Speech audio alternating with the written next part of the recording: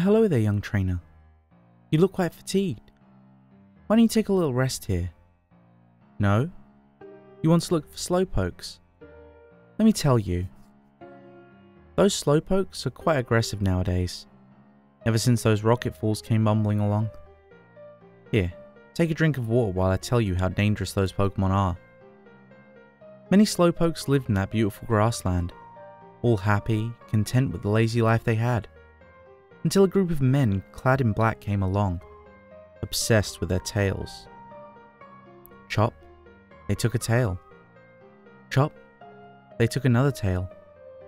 The men stole tail after tail, leaving the Slowpokes groaning in agony while they took their tails. Some Slowpokes died from the sheer pain of the tail being forcefully taken. However, the rest that lived bore a strong hatred towards the ones that took their tails. Slowly they began to grow fierce and even more untamed. The men still came, able to snatch a few tails every now and then. Until one day, one of the Slowpokes managed to strike one of the wicked men. The Slowpoke forced the man on the ground, then tried to look for his own tail. Unfortunately, there was no sign of his tail. The Slowpoke, being an average dim-witted Slowpoke, simply ripped the man's arm off, substituting the arm as his tail. The arm worked well for a tail, and the Slowpoke began to spread the news about the new way to get tails. The Slowpokes with missing tails pounced on every person that was clad in black, believing it to be their enemy.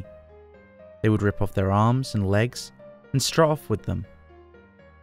Then why, you'd probably be thinking, do you not see any Slowpokes with arms or legs as tails? That's simple. The Slowpokes loved to swim, you see. They would go straight into the water after they've acquired their new tail and test out its capabilities. That's when the Shelders strike.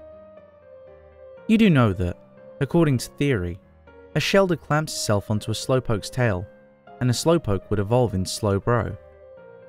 Well, that's exactly what happened.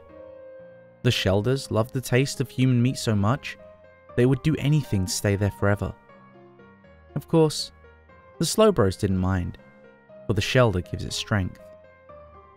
Once, a trainer accidentally cut off the arm from a Slowbro. The Pokemon was so enraged, I tell you, it snarled and hissed, and its power manifested greatly. The trainer was immediately killed, his arm ripped off for compensation.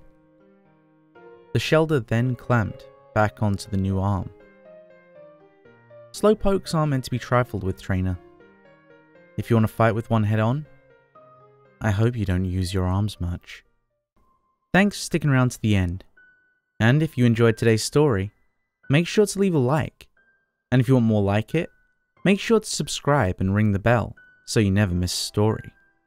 If you need more now, why not check out my Pokepasta playlist? I'll leave that on this card, and I'll catch you in the next story.